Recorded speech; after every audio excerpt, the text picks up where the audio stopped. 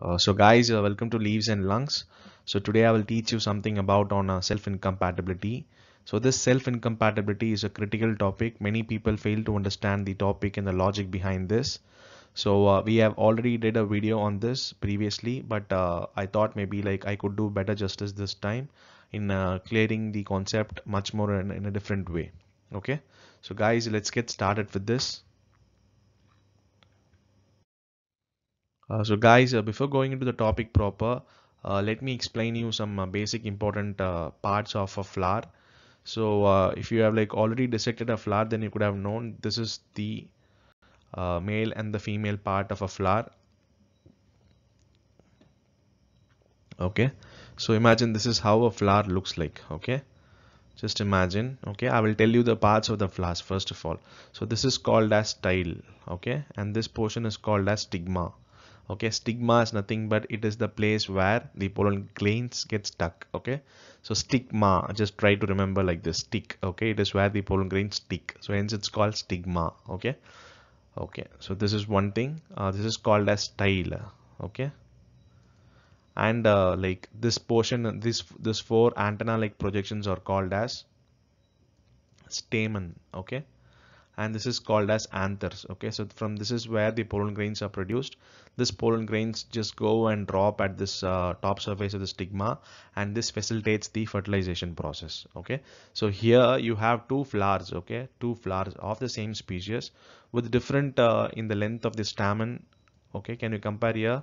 The stamen is much shorter here, and the stamen is much longer here and slender and filamentous. Here the style is short, here the style is very longed. Okay, so there are like typically two different flowers of the same species, but with two different varieties and differentiation. Okay, so can you understand? So if there is a difference in style, okay, so can you see this plant has a long style, this one has a short style. So the difference of the style length in the two different flowers of the same species is called as distyly. Okay, when you take to tristyly, like this is almost similar to that. Here you have three flowers. Okay, so here is a flower 1, flower 2 and flower 3 with three different lengths. Okay, and also there is three varying lengths of stamen and stigma. Okay, stamen and anthers.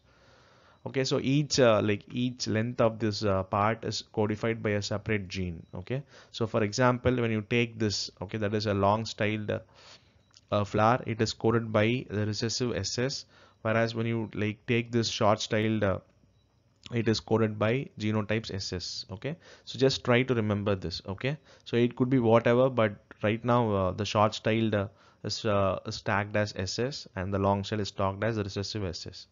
So okay, so this is the basic differentiation between a distyly and tristyly. I will let you know what is the significance of knowing these two things. Okay, first of all, like what is the significance of these two different types of length? For example, if there is a cross between these two flowers, okay, just try to remember, we will draw another one with a similar thing. Okay, so this is how the flower is actually. Okay, so here you have, okay, the long styled your stigma is there, whereas your stamen is here. Okay, so there is no way the pollen is going to deposit here and it's going to get fertilized. Can you able to identify it? Here you cannot have a fertilization happening it. So basic incompatible reaction starts from here. Okay, due to their physical difference. Can you see? Even if they're capable of reproducing, because of their difference in their morphology, because of the difference in the height of the stamen and style, they could not get they could not get fertilized. Okay, so this is one reason. Okay, so this is what is the reason is all about. But when you put another flower, for example, okay, see, you have a okay, take this flower as an example. Okay, so when you put another flower, okay, with long stamen, okay, long stamen and short style, the anthers can produce pollen grains which can directly come and sit over the lengthy style. Okay, so in this way the fertilization can be very effective. Okay, because of their mismatch in the height, it could be like effective. Can you get it? like before going into the topic proper, let me like tell you an example. Okay, so just imagine there is two cities. Okay, two cities A and B. Imagine the average height of the people in city A is 5 feet. Okay, and the average here is 6 feet. Okay, you are one of the groups in the families of city A, and you want your children to be like don't want to suffer the same thing that is happening over and over for generations and generations. So you are taking a drastic approach that you want to get somewhere around 5.5 or to 5.8. Okay, so what will happen, like what is the solution? So you have to give your like you have to like go and get married to someone who is 6 feet. Okay, so when you like get married to 6 feet, there is a chances and the possibility that your offsprings or children could reach this height. Okay, so this is the basic concept. So similarly, this is the same concept that we follow in the self incompatibility also. So here you have, okay, in plant A you have small flowers.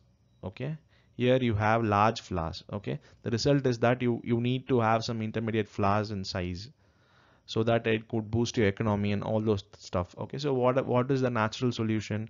You just made these two. Okay, so you will get some resultant big flowers. Okay, so this is the actual significance of the self incompatibility. Okay, so in terms of the definition, the self incompatibility is nothing but it is where the flowers will produce functional or viable pollen grains, but fail to fertilize the same flower or any other flowers of the same plant. Can you able to grasp the concept? Even though they can produce children, but they are not willing to like marry the children to the same group because of their possible defects. Okay, so the same thing happens here. Like nature by through its various other ways have inhibited or stopped the fertilization to happen in the same flower. Okay, so the reason was like mainly due to the biochemical reaction, but researchers are going on to find out the actual reason why the plant is not getting fused or not getting fertilized. Okay, so this is the basic concept of self incompatibility. So the classification, there is various classification. So self incompatibility is classified into two systems. One is heteromorphic system and homomorphic system. So as you see that heteromorphic, that is change in their morphology of their plants and flowers. Okay, that is here self incompatibility is mainly due to the differences in their morphology, that is in their appearances or in their phenotypes. Here you have same kind of morphology, but there is some other systems that prohibits the compatibility between the two. Okay, so heteromorphic is again classified into distyly and tristyly. As I told in the first and second slides, distyly is nothing because of the difference between the two flowers that we have like already discussed. Tristyly, like as I've said, like short, medium, and lengthy styles. Okay, so this is the classification of heteromorphic system. So heteromorphic system is easy to understand, but whereas gametophytic is a little bit tricky. Okay guys, so keep your mind focused so that you can able to get or grasp the idea behind this two systems. Okay, like let me try to explain with an example. Okay, so there is pin flower and there is thrum flower. Okay, so these are both same species flowers of primum species. Okay, so the primum species produces these two flowers, but with significant difference in their phenotypes as well as in genotypes. Okay, so like here you see this phenotype is coded by the gene as recessive S and S. Okay, so when these two flowers, that is S and S, tries to fertilize with the same kinds of flower, there is total incompatible mating. That is, they can never produce any offspring. Even if they get fused, the fertilization will never be effective and the progeny will never grow to its full potential. So similarly here you have thrum flowers. Okay, so thrum flowers is coded by an heterozygous allele. Allele is actually a pair of two characters that has been coded together. Okay, can you see? Like as I said, SS codes for thrum flowers and SS small ss codes for pin flowers. So pin flowers can never pair with pin flowers. Can you see? Similarly, thrum flowers can never pair with thrum flowers. Okay, so hence incompatible reaction is possible okay, between these two things. So how will you get these two fertilized? So first, either you have to cross like one pin with another thrum. Okay, so can you see here? So when you like cross these two, you will get both in equal proportion. That is, you will get one thrum and one pin, one thrum and one pin. Okay, so this is what actually is all about. So two different flowers with two different like difference in their genotypes and the phenotypes crossed each other, ultimately producing two varieties of each one. Okay, the ratios are proportional. So I'll let you tell how this ratio is obtained. Can you see? So this codes for thrum flowers, okay, and this codes for pin flowers, okay. So each plant produces gamete of capital S, and small s. So when you try to cross each other, okay, so capital S, small s, you have one thing, capital S and small s, you have another thing. So and another thing is small s with the small s. So can you see? It produces two heterozygotes and two homozygotes. Okay, so 2 is to 2. When you cancel each other, the ratio is 1 is to 1. So this is how the ratio is actually obtained. Okay, if you are able to not understand, please do comment in the comment section box. I'll try to put this separately about this Punnett square box again and again. Okay. Okay, so the incompatibility reaction of the pollen is determined by the genotype of the plant producing them. Can you understand it? Okay, so this system is also known as heteromorphic sporophytic system. So as I told you in the previous slide, there are like two systems. One is sporophytic systems and another is gametophytic systems. In sporophytic system, the incompatibility reaction is determined by the genotype of the plant. Okay, can you understand it? It determines what the genotype of the plant is about. Okay, whereas in gametophytic type, this incompatibility reaction is determined by the pollen itself, not by the genotype of the plant. Okay, so this is the basic difference. I'll tell you each and everything in detail right now. So here the pollen grains produced by the pin flowers will all be S in genotype, as we seen in the previous slide, and they are like totally incompatible, okay, when they are like fused with the same kinds of flowers. Whereas thrum flowers will produce two types of gametes, okay, as we said, capital S and a small s, but all of them would be S phenotypically. Okay, so this dominance over the recessive gene will ultimately produce all of them to be capital S phenotypically.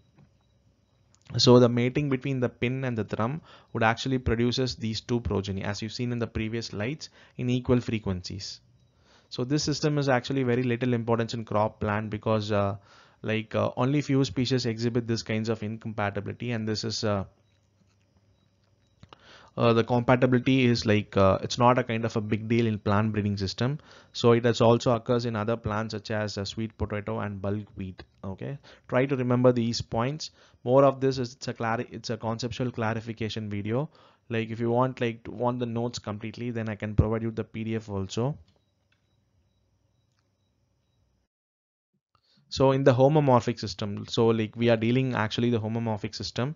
So like as I said in the previous slide, it is not associated with the morphological difference. It is because of the pollen. Okay, the incompatibility reaction of the pollen may be controlled by either the genotype of the plant. This is called sporophytic, or it's by its own genotype. Okay, so this is for your theory purpose. As I already told that it is not due to the difference in their morphology, that is heteromorphic system, but in homomorphic system it is due to the genotype of the plant. Okay, genotype of the plant, or due to the gametophytic control or the genotype of their pollen itself. Okay, so this is what the homomorphic system is all about. So there are some few examples here, that is Trifolium nicotiana, Lycopersicum solanum, Petunia. So these are like examples of gametophytic system. So as is told in the gametophytic system, the pollen grain is determined by its own genotype. It is not dependent on their genotype of the plant. This is very crucial statement. Okay. So all the incompatibility reactions are because of their pollen grain, not because of the plant at all. So you have to remember this very important point. And genetically, the incompatibility reaction is determined by a single gene having multiple allele. Okay, the incompatibility reaction is determined by a single gene, okay, having multiple allele. Okay, only the compatibility reaction. For example, just try to remember A, B, C, D. Okay, you have like two different plants. Okay, so this A, B cannot fuse with A, B. Okay, only if it has a different allele. Okay, for example, take here at least when it fuses with CD, it is totally compatible. But with the same allele is actually a pair.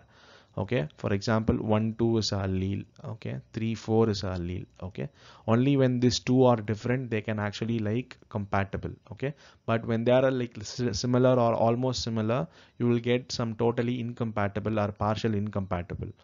Okay, I'll tell you with this the next slide. So like I've told you, okay, in the sporophyte, the genotype is determined by the plant. Okay, whereas in the gametophytes, each pollen is like each pollen has a is graded with a separate number, that is S1, S2, S3, S4. So when you cross these two things, as I said, okay, try to like remember like this: AB, it is totally incompatible. Okay, at least you have to have a different allele. When you have the same allele, then you cannot like make it happen. Okay, so here like try to have this example. So here you have a different allele. S1, S2 is one, and S1, S3 is another one. But still you have the same gene here, that is S1 and S1. So you have only difference in S2 and S3. So it is partially compatible. Okay, so here you have totally two different alleles. Okay, and hence it is fully compatible. Can you get it? Okay, so this is the basic concept of the gametophytic crossing. So try to like go through the video again and read the statements properly, because when you're going for any exam, the statement alone can fetch you good marks. And try to like note down those points alone. That's why I've given you the statements also. So like there is a separate concept. Okay, so codominance is nothing but it is a form of inheritance where the alleles of a gene pair in a heterozygotes are fully expressed. Okay, for example, so just try to remember this. So it is one allele and it is one allele. Okay, so here when this like gets inherited, all the two types of characters are expressed here. Okay, so this is called as codominance. Here the trait is neither dominant nor recessive. Okay, the same codominance can also happen in gametophytic system, or can also happen in a sporophytic system also.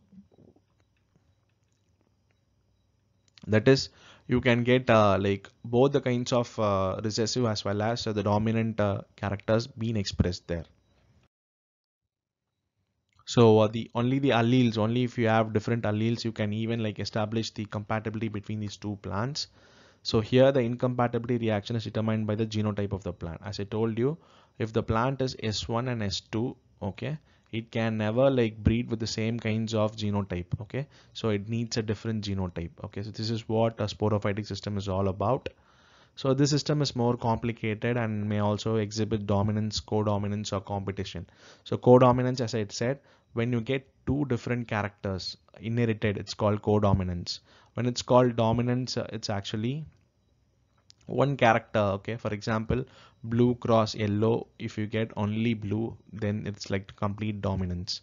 For competition is like you can never predict which one is coming up. You can either get blue partially and you either get yellow also. Okay, so guys, this is the basic concept about the self incompatibility.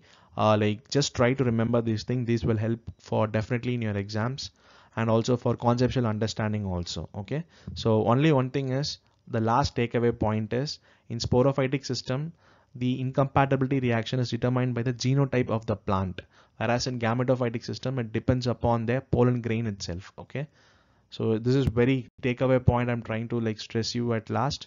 So like if you don't understand the video still, you can like ask your queries in the following section. So I'll try to explain it in another video also if you want it. Okay.